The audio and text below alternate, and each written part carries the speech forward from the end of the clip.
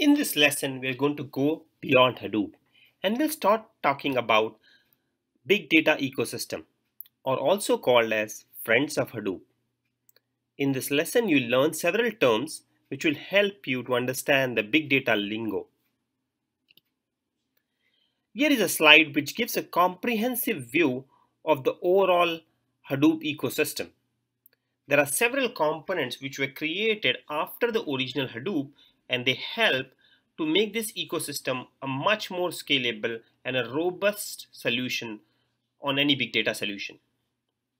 Let's get started with the bottom one, which is HDFS. HDFS stands for Hadoop Distributed File System. In Hadoop, data is stored in the storage layer and it's stored across different machines in a distributed fashion. Hence, it is called as distributed. And all the data which is brought in Hadoop is going to be stored as a file format. That's why the term Hadoop Distributed File System. The next important component is MapReduce, which helps in processing this data and getting some valuable results. MapReduce was the original processing engine. Later we had version 2, which is highlighted here as V2, and also called as Yarn, which is the resource management technique called as yet another resource negotiator. It provides a better resource management technique. This was part of the combination of change when Hadoop changed from Hadoop 1 to Hadoop 2. These two blocks play an important role in defining Hadoop at the storage and processing layer. The rest of the blocks were created later and helped these two to be more successful.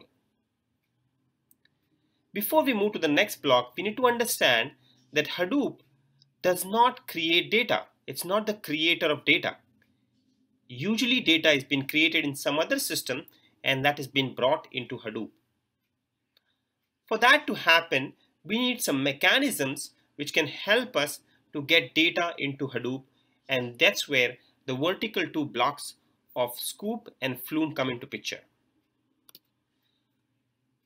Scoop is a mechanism to get data from relational databases like Oracle, SQL Server, MySQL, etc.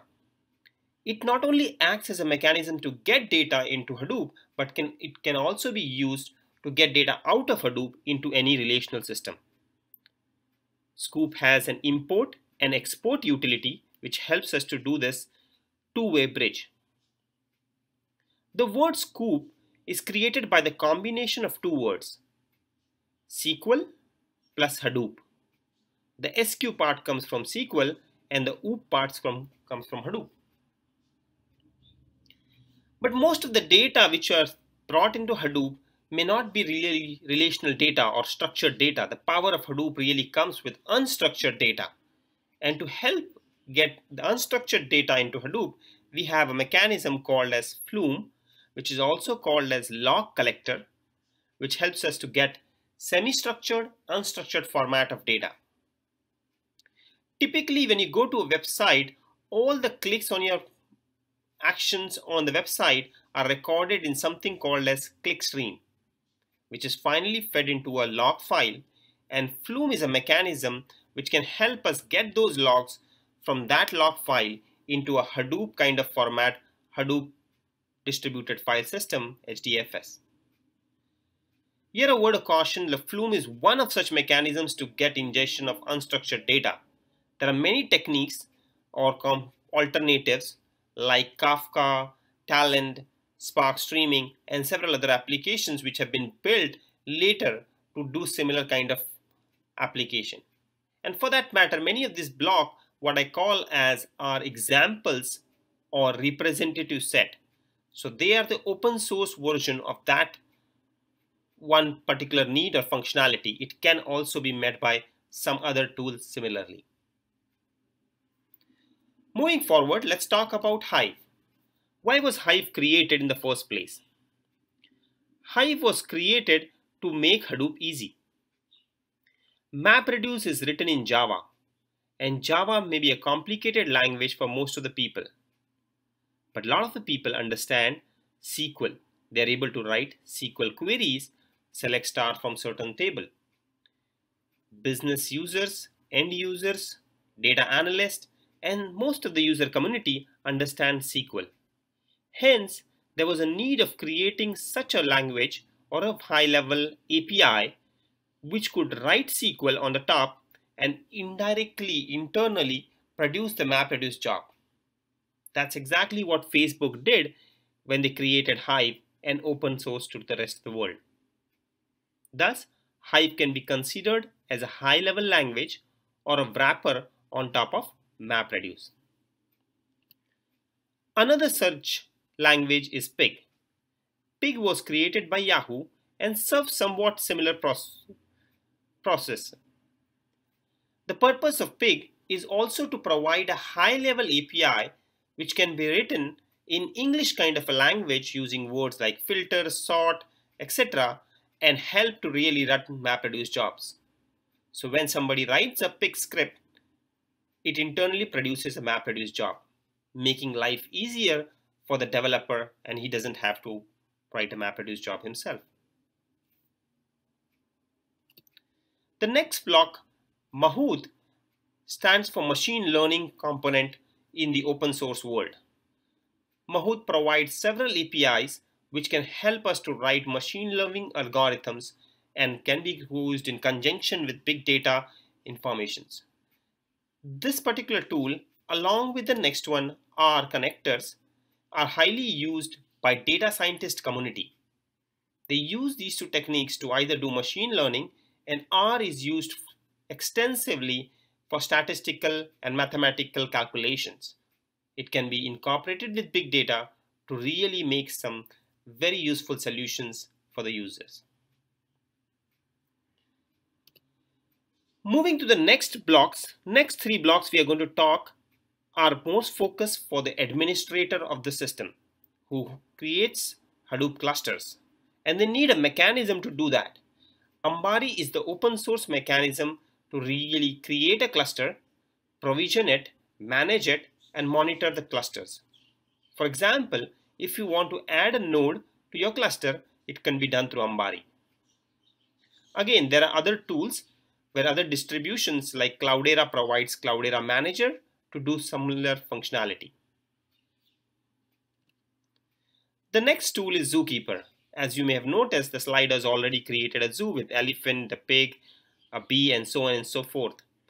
If you have a zoo, you need a zookeeper. Zookeeper is a mechanism which helps us to really perform coordination and synchronization between these tools and components. Last in the administration list is Oozie. Oozie provides a comprehensive mechanism to really be able to schedule jobs. In a Hadoop ecosystem, you would typically write several Hive, Pig, MapReduce jobs, and you want to run them on a scheduled basis, one after the other as per the requirement. That can be written through a cron job by yourself, but a more sophisticated and easier option would be really to do Oozie, which is provided as a Hadoop ecosystem tool to perform a much cleaner workflow and scheduling mechanism. Last on the list is HBase. HBase again is more of a representative set for all kinds of NoSQL databases which are potentially possible. HBase is one of the open source and early versions, but there are many NoSQL databases like Cassandra, MongoDB, DynamoDB, Couchbase, etc. HBase is also a columnar database. Instead of rows, data is structured into form of columns, and it sits on top of HDFS, providing a reference to the HDFS data. It's very tightly integrated with HDFS. So with that, you see a high-level overview of the various components in the Hadoop ecosystem. Let's quickly recap. Looking in a different way, we have components in green which are providing the capability of storage, HDFS and HBase. Then we have several processing capabilities highlighted in the center Yellow, which are MapReduce, and several of the high-level APIs like Hive, Pig, Mahout, R connectors, etc. We need ingestion mechanisms to get data into Hadoop, and that's where the blue columns of Scoop and Flume are helping us to do that. Finally, we have administrators who use Ambari, Zookeeper, and Oozie systems to really create a robust big data solution.